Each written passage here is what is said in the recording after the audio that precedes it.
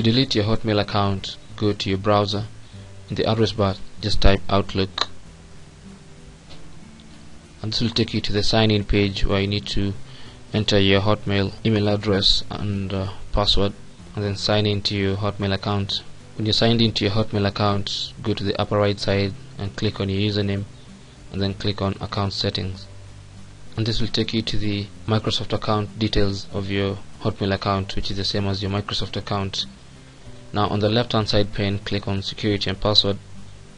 Sometimes if you haven't verified your Microsoft account, it will ask you to verify it first of all with either your mobile phone or the alternate email you provided during sign up before you can access your security and password information.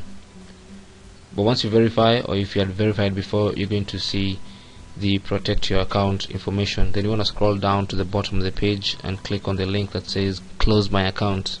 Click on it. So just select these checkboxes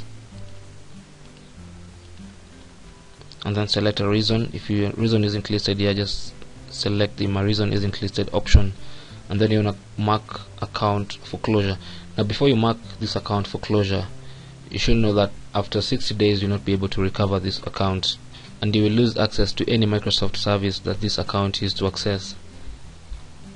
One other thing, before you close your Microsoft account, make sure any devices like your smartphone or your tab or any other PC you use that is signed into this account is signed out first of all before you can deactivate or mark this account for closure.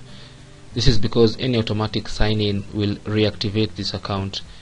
Click on this blue button that says mark account for closure. So there you go. So that Hotmail account will be closed 60 days from now, but before those 60 days you can cancel the closure and reopen your account by simply signing in to the account. So click on done, and your Hotmail account has been deactivated. It will get deleted from the Microsoft servers after 60 days. Thank you for watching. Put your comment, suggestion, opinion or question in the comments box below this video, and don't forget to subscribe and share. My name is Chris, webproeducation.org.